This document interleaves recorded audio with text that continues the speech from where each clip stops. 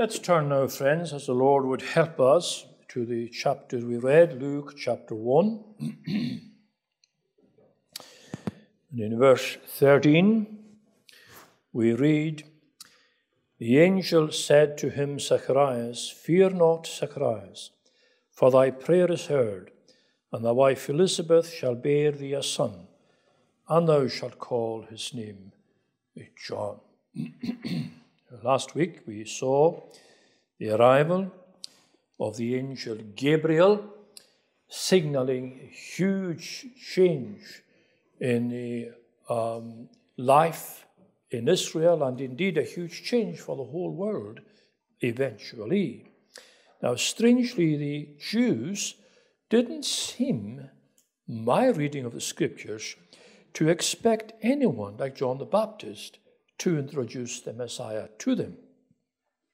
They were eagerly waiting for the Messiah himself, but they had been waiting for centuries for the Messiah. Now, although they were waiting for Elijah, we know that, it didn't seem to be in the capacity of a forerunner. In fact, it's very hard to understand they're still waiting for Elijah, by the way. At every Passover observed in Israel today, there is always an empty chair waiting for Elijah. Now, what role exactly they expect Elijah to take, I'm not altogether sure. However, the promise of a forerunner was the very last promise God gave Israel in the Old Testament, just before he imposed the 400-year silence upon them. First of all, in that promise, it seems to be the Messiah himself who's speaking. Malachi chapter 3, "I will send my messenger, and he shall prepare the way before me." So that seems to be the Messiah that is speaking with regard to that promise. But then the second part of the promise seems to come from God himself. In chapter 4 of Malachi, "I will send you Elijah the prophet before the coming of the great and dreadful day of the Lord." Now, these words, Elijah the prophet, that's not Elijah the Tishbite. The name Elijah was merely borrowed as a title for the forerunner. So Gabriel rightly interpreted Malachi's words, but the Jews rejected that interpretation. And so they're left, even till this day, waiting for Elijah. Now, one other matter deserves noting in this chapter, and that's the impact Gabriel's visit made on that generation. In Luke 1 and 2, we discover 4 distinct songs, or if you prefer, poems, that were compiled in recognition of the arrival of the forerunner and of the Messiah. The first of these, known as the Magnificat, this is called Mary's song. This is in chapter 1, verses 46 to 55. The second one is Zechariah's song or poem, again in chapter 1 here, verses 67 to 79. The third one is in the following chapter, and it's the Song of the Angels in verses 13 and 14 of chapter 2. And the third one is the song or poem of Simeon, again in chapter 2, verses 28 to 32. Now, those songs were compiled and sung or recited, if whatever you prefer, to signal a celebration of the end of the 400-year silence, and also the end of the spiritual darkness, the appalling, oppressive spiritual darkness that had plagued their forefathers for 400 years. So let's look then, first of all, this evening at Gabriel's prediction in verses 14 through to 17. Now, it's possibly true that most Christians, if they think about these things at all, they limit John the Baptist's role in these events to his ministry at the River Jordan, to baptizing Christ, and to declaring a few days later, "Behold the Lamb of God, that taketh away the sin of the world." Now, these were obviously a certain part of his role, yet Gabriel, Gabriel didn't mention any of that here. Isn't that strange? The first thing he told Zechariah in verse 14, "Thou shalt have joy and gladness, and many shall rejoice at his birth." Well, how true that was for Zechariah and for Elizabeth, but also for others. We read in verse 58, "Her neighbours and cousins heard how the Lord had showed great mercy upon her, and they rejoiced with her." And isn't it true that the news that Gabriel brought to this old couple, it has also brought joy to ourselves when we read it even 2,000 years later. So I think Zechariah's message had a far wider vision than the immediate family that he was speaking to here. It includes ourselves and includes believers in all ages, because we rejoice in the birth of the Forerunner, perhaps not as much as in the birth of our Saviour, but nevertheless, we do rejoice that John the Baptist was brought into the world. And we know from Malachi that the Baptist's arrival was an essential preliminary step to the arrival of Messiah. In other words, if John hadn't come, there would be no Messiah. It was as essential as that. So, is another reminder to us of the faithfulness of our God to each and every covenant promise that he gave. When he promised the Forerunner 400 years before this, how many of the children of Israel or anybody else living within their borders, how many remembered, how many knew about these promises? I would suggest to you, precious few, precious few. But the promise stood because God is faithful to every promise he gives us. So Gabriel told Zechariah, verse 15, "He shall be great in the sight of the Lord." Now, we should note that. It doesn't say he shall be great in the sight of men, although he was. Jesus tells us there's none greater in the prophets than John the Baptist. But that's not what Zechariah is saying here. He shall be great in the sight of the Lord. And isn't that what counts for all of us? What we are in God's sight, not what we are in the sight of men. But John the Baptist wasn't great by birth or by genealogy or by worldly riches or by any kind of grandeur. He was great by his love to God. He was great by his faithfulness to God. He was great by his unwavering commitment to what God had called him to do. That's how he was great. And that's how we can be great in the eyes of God, if not in the eyes of anybody else. And then Gabriel stated, "He shall drink neither wine nor strong drink," which is verse 15, "and shall be filled with the Holy Ghost, even from his mother's womb." Now, I struggle a little bit with this, because some people call John a Nazarite from the womb. There is such a thing in the Bible as a Nazarite from the womb. But it's not clear to me that John was a Nazarite from the womb. Certainly he was born again in the womb. That's not necessarily the same as a Nazarite from the womb. We have the details on conditions that pertain to the Nazarite of the womb in the book of Numbers and chapter 6, and in the closing verses of that book, and of that chapter rather.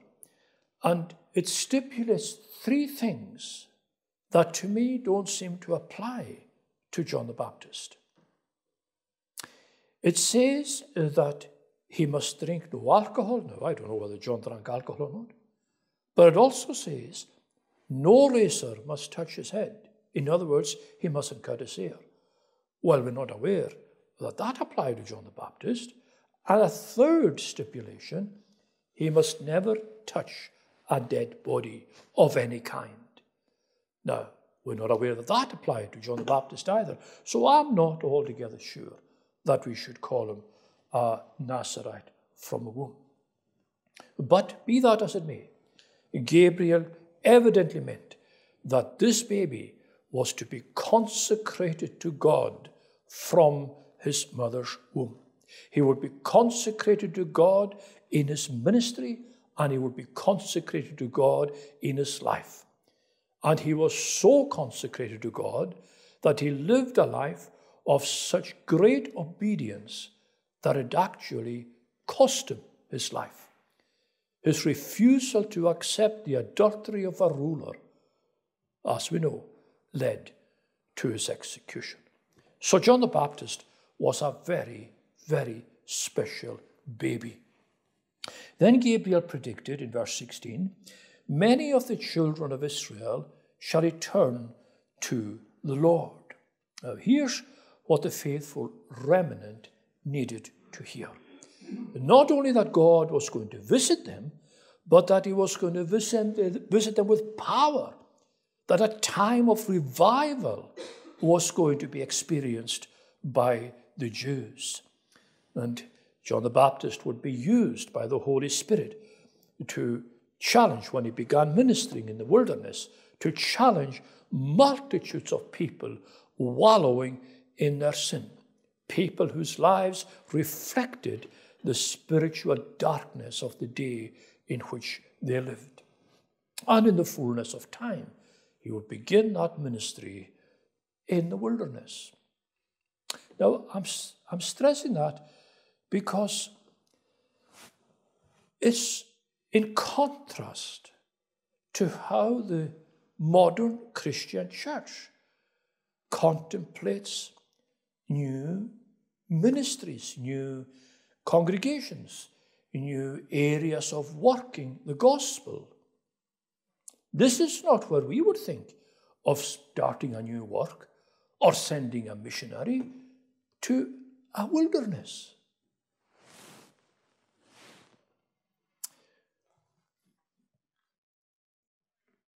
Churches usually focus on large population centers, cities, towns, where there are lots of people, not a wilderness. But we read in Matthew chapter 3, in those days came John the Baptist preaching in the wilderness of Judea. Now, we know that in that wilderness, only scattered nomads lived. And yet, when John began preaching, probably to one here and two there, in the fullness of time, God gathered people to him. He brought them from the north, south, east, and west to sit under the ministry of this man. And he had more success than numerous prophets before him and some evangelists after him. Out of nowhere, he began preaching. People began listening, sitting under the sound of the gospel coming from the mouth of John the Baptist, and even achieving something that people never thought would happen. And we'll touch on this perhaps next week. Jews being willing to be baptized. Jews were never baptized. Only Gentiles who came into their fellowship had to be baptized. Jews never needed baptism. They were clean in their own eyes. But those who sat under this man's preaching, they were baptized. And we see some of that at the river Jordan. Now, this is a two-sided coin. When God blesses a gospel work, it's a two-sided coin. And it's a two-sided coin that has to be always in vogue in the Christian church. On the one side, we have men sent from God to preach the everlasting gospel. That's hugely important. Preachers ought to be and should be men sent of God. This is not a vocation people can choose. I know that's happening in parts of the church. This is a vocation that comes from above. Men sent from God to preach the everlasting gospel. That's on one side of the coin. On the other side of the coin is the need for the Holy Spirit to convict and to convert people wallowing in their sin. So there's much here, my friends, to encourage ourselves, even if our situation is so very different from the situation John the Baptist found himself in. You know, when I was preparing this, I was thinking, is it really that different? Our situation and his situation. Don't we have, more than ever today, multitudes of people wallowing in their sin, no longer attending church, whose lives are in spiritual darkness, whose minds are ignorant of the gospel of redeeming grace? They're all around us, more than ever, since the gospel came to our island. And don't we also need the Holy Spirit to be poured upon us, to convict these multitudes of their sin and of their need to come to places like this to hear the gospel being preached to them? And don't we also need preachers to be sent of God as ambassadors for Jesus Christ? Oh yes, our situation is very like the situation John the Baptist found himself in. Now, I don't want to take anything away from John, because Jesus reminds us there's none greater than John the Baptist, but nevertheless, John the Baptist could never, ever have converted one single Jew to God without the help of the Holy Spirit. No preacher can. No preacher can, my friends. He did what he did as an instrument in the hand of the Holy Spirit. So here's a vacant congregation. And over the past few years, or 2 or 3 years at least, maybe, I can't remember, time is passing that quickly since the congregation became vacant. We've been thinking about a minister. And we've made an attempt a couple of times to send for somebody. But who are we going to send for? Who are we going to look for? The tendency is to look for someone that we think is suitable. Perhaps an eloquent preacher. Perhaps an able, charismatic preacher. Oh, if we got that fellow, what a difference it will make. No, my friends. It has to be a man sent of God. A man equipped by the Holy Spirit to preach the gospel in this place and in other places as well. Because if the Holy Spirit isn't with the man you're going to send for, there will be no change in this congregation, my friends. We need that Spirit today more than ever. The Spirit that used men in the past, like the apostles themselves, to turn the world upside down. And we know that he brought such men to these communities of ours in the past, powerful preachers, and that they preached in the power of the Spirit, and they saw the results of it. Let me move on to look at John the Baptist as a forerunner. Verse 17. He shall go before him in the spirit and power of Elias or Elijah. Now, these words refer us back to the promise of Malachi 4, verse 5. Now, it's not altogether clear to me, and I struggled with this quite a bit over the years, why God chose to make this parallel between Elijah and John the Baptist. On the face of it, it seems to be, well, rather confusing. And certainly the peers of John the Baptist, they found it confusing. They couldn't understand the parallel between the two.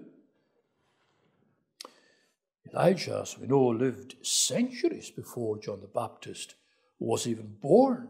He lived during the time of evil King Ahab. And we don't believe in reincarnation. Calvin, the commentator, he offers the best theory that I came across as an explanation for this. He says that the time of Elijah was similar, if not identical, to the time John the Baptist was born. And Elijah, he says, saw extremely dark times. Truth had fallen in the street, the worship of God was utterly corrupted, and most prophets were false prophets. Most of them were followers of Baal, and God's cause was at rock bottom.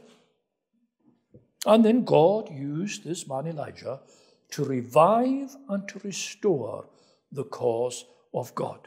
He brought the people, in other words, back to the Bible. And he challenged and condemned the army of false prophets, as we know from that amazing scene on the top of the mountain. And Elijah, he says, also transformed the social and domestic life of Israel by reintroducing the rightful place of God's law. Ungodly behavior declined. Religious interest, on the other hand, improved. And people became serious about God in their lives. Now, these are always the results, my friends, of having God's law central to life. And that's what John the Baptist, in part at least, would achieve when he began preaching in the wilderness. He preached the law. He preached the law. It's through the law that there is knowledge of sin. So if we read, as we do, of the conviction and the repentance of many, many Jews under John's preaching, he must have been preaching the law as much as, perhaps even more than the gospel. Hence he told them, that is, Jesus told them, if you will receive it, this is Elijah which was to come. This is Elijah which was to come. Now, Gabriel emphasized this as part of Messiah's role. He would, verse 17, turn the hearts of the fathers to the children and the disobedient to the wisdom of the just. These are a sample of the numerous benefits that Jesus Christ and his gospel and the law of God in its right place, these are some of the samples that show us what God can do in the lives of individuals, in communities, in churches, and entire nations. And that is still the case. Now, I want to highlight one important issue here in connection with God's law. And that's the role of the fifth commandment, the commandment to honor our parents. When that commandment is emphasized in society, children grow up or are more likely to grow up to honor their parents and to respect their fellow citizens.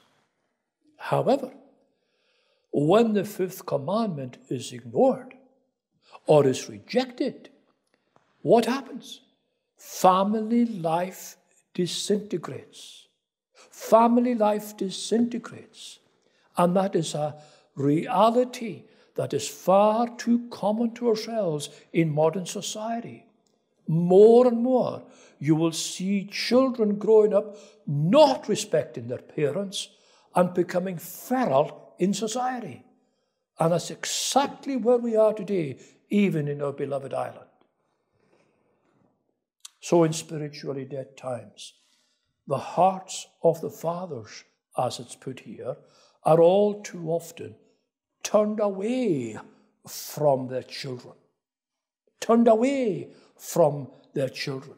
The opposite of what the angel is here promising that John the Baptist would do. And furthermore, the kindest and most generous father fails in his duty as a parent if he doesn't make those children aware of God. Meanwhile, Gabriel continues in verse 17, and the disobedient, he says, to the wisdom of the just. In other words, Jesus the Messiah would address this lawless people and the lawless ways in which they lived and direct them to himself as Savior. He is the wisdom of the just. Now, having said all of that, my friends, none of these wonderful blessings were to usurp the primary mission John was given in this life and in this role. The mission to introduce Jesus to the people, to make ready a people prepared for the Lord. So through his preaching, John the Baptist fulfilled the prophecy we read in Isaiah 40 verse 3, the voice of him that crieth in the wilderness, prepare ye the way of the Lord. And as his ministry moved from the wilderness to the river Jordan, his role as a forerunner was complete. He had done what God had called him to do. And what a blessing, my friends, if we do what God has called us to do. What a blessing. We are all called, my friends, to undertake certain duties in this life, be it in the church, be it in the home, be it in society and in the world. We're all called to undertake certain duties. And we are to strive for perfection. We are to strive for perfection, even though we know we shall never be perfect. We are to strive after perfection. We are to strive for loving God and our neighbor with all our heart, soul, and mind, even though we know we'll never achieve it as we ought to. Here's God's ultimate challenge. Quite apart from loving our neighbor, quite apart from the numerous duties given to us in the world, we are to be holy. This is how Peter puts it. 1 Peter 1:6. Be ye holy, for I am holy. That's the grand objective in every Christian's life. The grand objective. Striving after holiness every single day, even though we know we will never be as holy as we ought to be whilst we are in this body of death. We still to strive after it. And when our effort is sincere, when our intention is God glorifying, there is immense satisfaction, my friends, as some of you know, immense satisfaction if we know that we genuinely tried. Even if we fall short, even if we have to confess at the end of every day, we are unprofitable servants. Let me look thirdly at John the Baptist acknowledging the Messiah. Now we know who was first to be called to follow Jesus.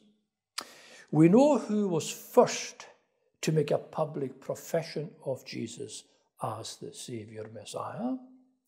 We even know who was first to see him after he rose in his resurrection. But there's a special first that belongs to John the Baptist. When Elizabeth discovered her pregnancy, some questioned her conduct. We read, verse 24. I'm going to refer here to some verses we didn't read in the interest of time. Verse 24, she conceived and hid herself 5 months. Now, some suggest to us that she hid herself to hide the shame of her pregnancy. Being pregnant in old age possibly would have been, no doubt it would have been, a thing of shame in those days. And those who are of this view quote verse 25, to take away my reproach among men, is what she said. But there's another interpretation of her response, and that is this. She isolated herself from everyone to be alone with God, not to hide her shame. There was no shame. To be alone with God, because she wished to meditate in the deepest fashion on all that Gabriel had brought into her life. Now, in the eyes of her peers, Elizabeth knew that they believed she had failed in the role of motherhood, a very important matter for people in Israel. Whereas now, all that has changed through God's gracious intervention. The great prize of womanhood in Israel is now hers. He has taken away that reproach, that criticism, that censure, that sense of shame, if there was that, with Elizabeth. So she desires to ponder over this great blessing and the implications of it in her life. Now, when I was preparing this, I was thinking, we could call this a 5-month sabbatical. A 5-month sabbatical. If you like, an exaggerated form of what Jesus asks you and me to do from time to time. Doesn't he ask us to go from time to time into the closet, shut the door, shut out the world, and do your business with God? This is what that is. This is what the meaning of it. It's an exaggerated form of going into the closet, shutting out the world, to contemplate on God himself.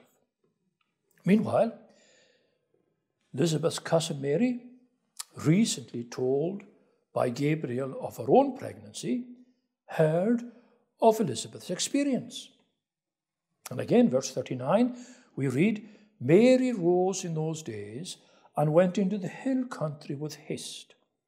God was going to use her to bring Elizabeth's isolation, her domestic isolation, to an end. And when she entered Zechariah's home, Mary greeted the 6-month pregnant Elizabeth, and she greeted her with these words. And immediately, we read in verse 41, when Elizabeth heard the salutation of Mary, the babe, that is John the Baptist, leaped in her womb. How incredible is that? This is so utterly amazing, it's hard for us to grasp. Mary is only a few days pregnant. Her baby hasn't even yet taken any recognizable form. Elizabeth, she's only 6 months pregnant, yet her baby leapt in her womb. He leapt in her womb. But in recognition of what? Experts tell us that there are 3 stages in very early pregnancy: germinal, embryonic, and fetal. These are the three stages in very early pregnancy. The baby in Mary's womb wasn't even yet an embryo. Not even yet an embryo. In medical terms, it's just a mere cluster of cells and tissue. But Elizabeth's baby, my friends, he didn't leap in the womb at a what? He leapt in her womb at a who. Not at a what, but at a who. In some mysterious way, God, the Holy Spirit, conveyed to the unborn babe in Elizabeth's womb that he was in the presence of the incarnate Son of God, even though he hadn't yet developed to the embryonic stage of pregnancy. How amazing is that? But even at that early stage of cells and tissues, he still possessed personhood. He still possessed personhood. He was a person, albeit in the form of cells and tissue. We can imagine the crucial teaching here on the subject of abortion. I haven't got time to go into that at this time, but maybe we'll some other time.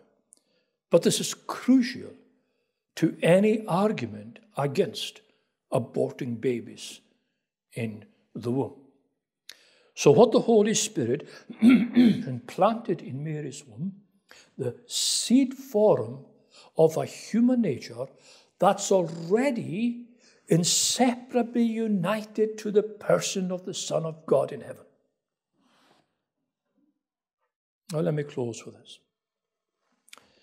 If the unborn John the Baptist acknowledged the as yet unborn, unformed baby Jesus in the womb, what excuse can anybody have for not acknowledging, believing, trusting, and worshipping the Lord Jesus Christ, who now rules at God's right hand? What excuse could anybody possibly have? You know, my friends, excuses send multitudes to hell every day. Multitudes. Whereas faith in all its simplest form, faith, grace, trust, and love can carry us all the way through this life into the Father's house of many mansions to rest in the bosom of our God. Let us pray. Lord, we thank Thee once again for Thy patience and Thy tolerance and foreboding with us. We thank Thee that Thou doesn't mark iniquity against us, but rather tolerating us in our sinnership, in our ignorance, in the pathetic manner in which we try to understand the great mysteries of Scripture. Help us, O Lord, to believe even that which we cannot understand, even that which we cannot presently lay hold of for whatever reason. Grant that the Spirit would implant that faith in our souls, and that our hearts would be enlivened, and that we would see something of Thy glory working in our lives. For Jesus' sake, amen. Let's stand to receive the benediction. Now may the grace of the Lord Jesus Christ, the love of God, and the fellowship of the Holy Spirit be with you all. Amen.